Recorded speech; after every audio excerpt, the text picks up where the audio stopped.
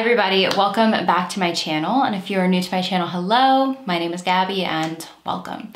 If you've never been here before, never watched any of my videos, have no idea what I do here on my channel, I cover true crime cases, and pretty much all the cases that I cover are a little bit older. They're all basically 20 years or older. So if that's something that you might be interested in, maybe go down below, click that subscribe button, and also make sure to turn on the post notifications to be notified every time that I upload. Now, if you are new here and you have no idea what I do during December, I do have a theme for December on my channel, and it is Doe-cember, which means that for the entire month, I only cover cases of John and Jane Does, which I've had my channel for about 6 years, and these are some of my favorite cases to cover. But today's case, we're going to be talking about a Jane Doe, and this Jane Doe, her case has been requested by so many people, and there's really not a lot of information online about this case, so I did try to just gather as much as I could to put together this video and really get her case across in full and get her case out there for you all to learn about. So with all that being said, let's just get right into it. This is the case of Miss X. Okay, pause. Before I get to the actual case, I do have to mention that there are multiple Jane Doe cases with a very similar name to this one. There's Miss X that was found in Alabama in the year 1982, and also Little Miss X found in Arizona on Halloween of 1958. This though is the case of Miss X from the late 60s in Delaware. So I just want to kind of clear that up for you all. On March 18th of the year 1967, authorities made a terrifying discovery on a very rural road a few miles from Interstate 95 in Bear, Delaware. Off of Porter Road, they found the body of a deceased woman, a deceased pregnant woman. The woman's legs were covered with a laundry bag, and she was almost completely naked. All she had on was a pair of blue underwear made out of a material very similar to that of a bikini. The tag on these bottoms, though, had been removed. Other than that, the only other thing that they found was a red ribbon that was used to tie up her hair. Authorities in Delaware were shocked by their findings. There was no identification on this woman. What they found with her was exactly what I just stated. They had very little to go off of, but they examined her remains and examined the area she was found to see if they could find anything else. The first thing they did was they looked at her body to see if there was any signs of trauma, and there wasn't. It didn't look like she was malnourished, had been abused, beaten in any way, strangled, nothing like that.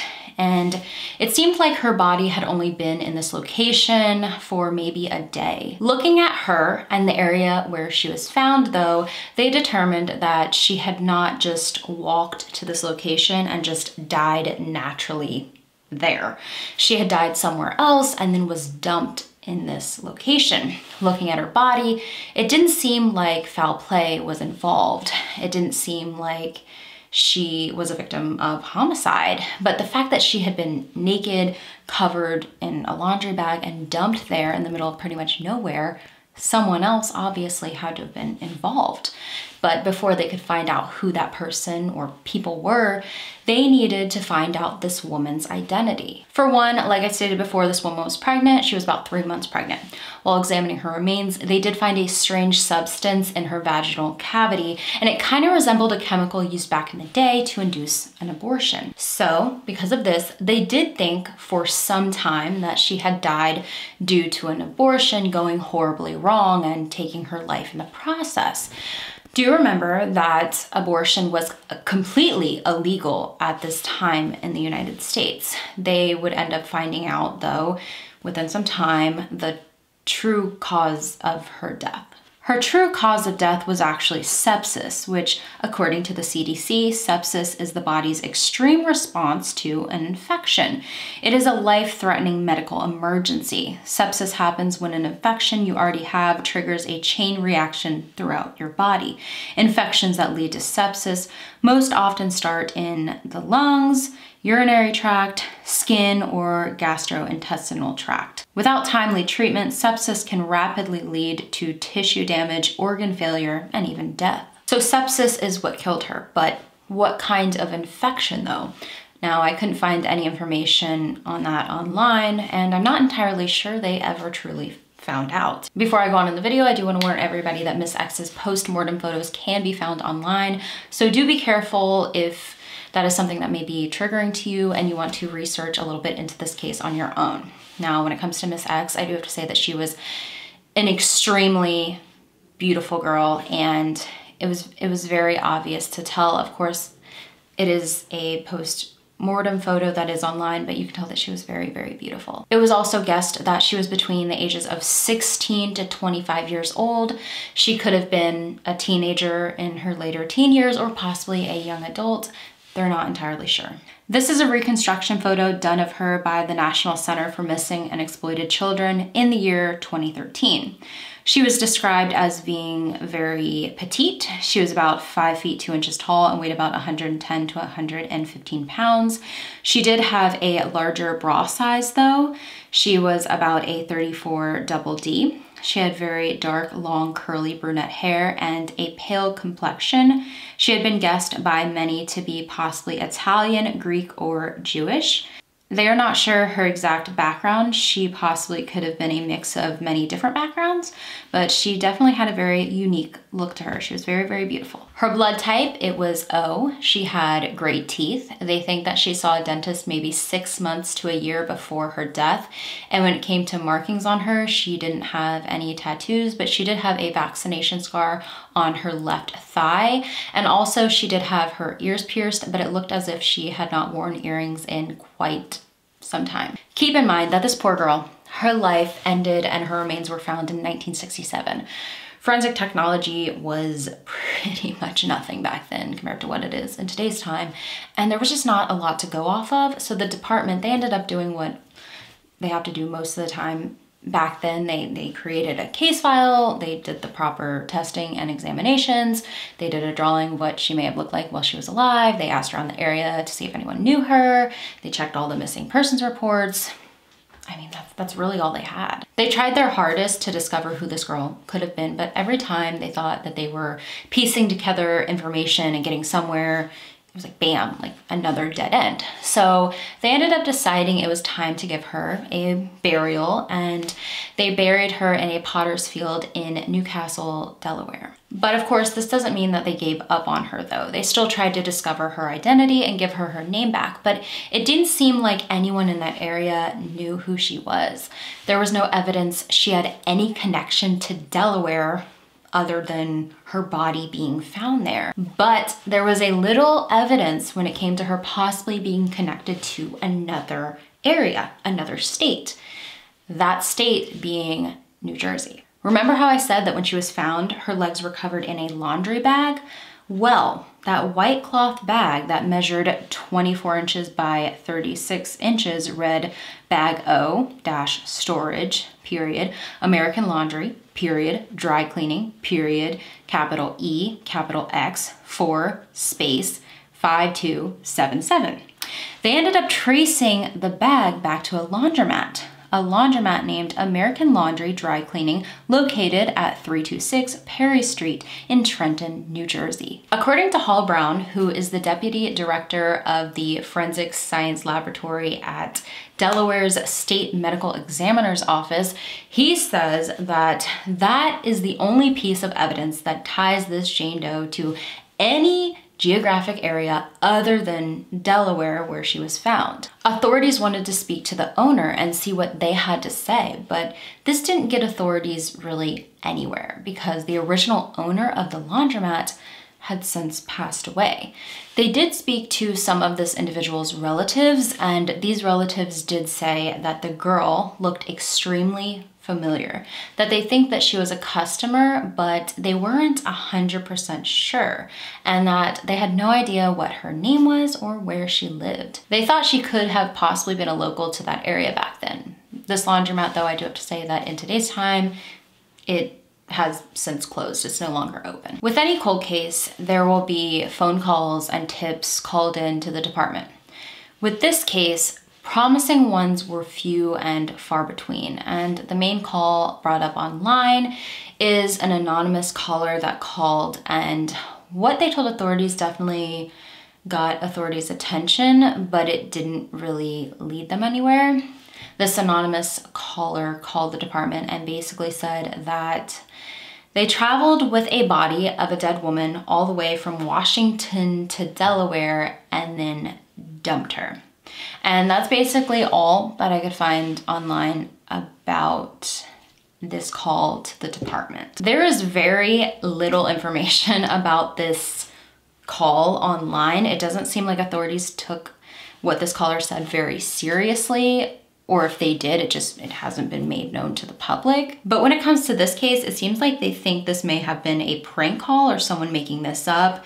And they said even if this individual was telling the truth, Miss X had been deceased about 24 hours when they found her, so they just don't think that a person made it from Washington State to Delaware in that amount of time, because it is about a 40-hour drive from Washington to Delaware. I mean, whether that is related to this case directly or not, I do hope that authorities looked into it, because that is some crazy stuff to just be spewing out there and not have anyone of authority look into. So I hope they looked into that. Well, from my research, it seems like in Today, the main person on this case is Mr. Hall Brown. He reopened Miss X's case about 5 to 6 years ago, and he's been doing everything he can to try to find out who she was. According to an article on NJ.com, NewJersey.com, he says that he doesn't believe she was ever reported missing because they have looked through so many missing persons reports throughout the country and even worldwide, and none of them match up. And I know that everybody sitting at home right now watching this video is probably like, you know, like test her DNA and see if there is any match. Well, they have. See, they put her DNA into the system and they did find matches. They located maternal matches to individuals located in North Carolina and Virginia, but they spoke to these people and these people had absolutely no idea who this woman could have been. They didn't know anyone in their family that she resembled back then, and they didn't know of anyone in their family who had gone missing. So basically at this point, her DNA is in the system, and I guess maybe they just have to keep it in the system and see if there is along the way another match that pops up. In the year 2018, a new reconstruction photo was done of Miss X by the incredible Carl Koppelman.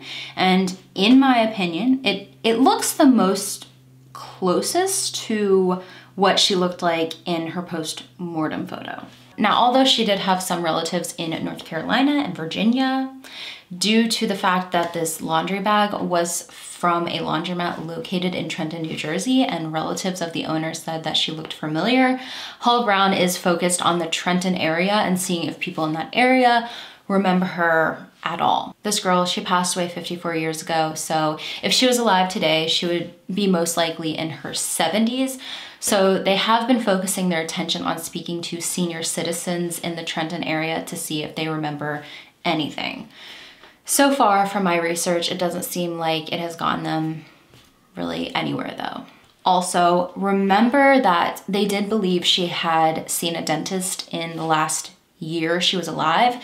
They have tried to discover her identity that way through dental records, and again, nothing.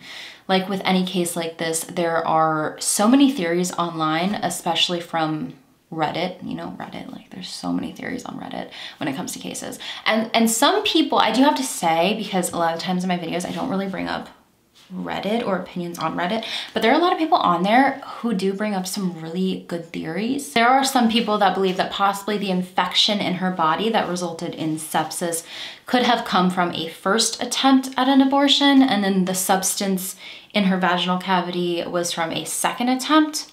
No, I'm not a doctor. I didn't examine her body, but that does make sense. That is a plausible theory, and even people who work on the case believe that that is a very plausible theory. They just don't know. Hall Brown, though, in my opinion, he said it best when he said that she didn't die from an abortion. She died from lack of medical care. If she had proper medical care, she would have been still alive. So whether an attempted abortion or not was even in the picture, she would have still been alive if they were able to properly take care of her when it came to her health. It's impossible to really map out a story on someone whose identity we are unsure of, but some people do think that possibly since she was young, maybe it was an unplanned pregnancy and her guardians could have kicked her out because of it, and maybe because of that she was just never reported missing. But of course, this is just another theory, and this is something we don't know. Paul Brown, he believes that Miss X died from sepsis, and whoever was close to her during her life at that time kind of just panicked and decided to dispose of her remains somewhere. And they just picked that location where she would later be found. When it comes to who may have been responsible for panicking and dumping her remains in that area in Delaware, a large portion of authorities and people who have looked into this case do think that maybe it was the person who got her pregnant. There are a lot of symptoms of sepsis though, such as high fever, difficulty breathing, low blood pressure, fast heart rate, and also being very mentally confused. Chances are she had some symptoms before dying, and if she had gotten proper medical attention, she would have most likely made it. But who knows why she did not receive this medical attention. Hall Brown states that he is not focused on making any sort of prosecution in this case. His main goal is to find out who she was in life. He wants to solve a family's mystery. This girl was a daughter, she was a granddaughter, maybe a sister or a cousin, a best friend. She was somebody. She had an entire past. She had interests and hobbies. She had memories. And someone has to have memories of her. Like with pretty much every unsolved case out there, they're asking the public for help. So if you have any information at all about the case of Miss X, you can contact Brown at 302-577-3420, extension 206, or by email at hall.brown@state.de.us, or contact the Delaware Medical Examiner and Forensic Science Laboratory on Facebook. Police, they have worked on this case for so long and they're not receiving much more to help. So the ones who care about it most are just waiting for the rest of the puzzle pieces to be found to finish this entire puzzle. So that is the case of Miss X, the second Doe-cember video of this month, and another person that I hope more than anything eventually gets their name back and they can have a proper burial. I feel like when it comes to her, the fact that her DNA has been tested, her DNA was put in the system, and they did find matches, but these matches didn't know who she was. I feel like for her to finally get her name back, there's gonna have to be a better hit when it comes to having her DNA in the system. Hopefully another person who is related to her, who knows who she is, will put their DNA into the system and there will be a match and authorities can talk to them and, you know, piece together everything. I also wanted to just quickly apologize for the lack of videos this month, because as soon as December came around, I was like, okay, there's a lot going on in my life, but I want to get as many videos out as possible because there are so many Jane and John Doe cases that I really want to talk about. And I kind of told you all in my last video, you know, a lot's been going on. It's been hard to film. I haven't mentally been there. And then 2 days after I uploaded that video, I had the biggest loss of my entire life, which was my grandmother passing. And I know this video is not about that, but I did want to thank all of my incredible subscribers who have reached out to me about that. This is a necklace that she gave me many years ago, so I wanted to wear it in today's video. And she loved my channel and she watched my channel all the time and she was very proud of me. So I said, you know, I don't want to film today. Not in the right headspace, but she would want me to keep doing this. So this one is for my grandma, and I know this video is not about that, but I just wanted to say that. So thank you again to everybody who's reached out to me, and I hope that everybody is having a good holiday season, and I will see you all in the next one.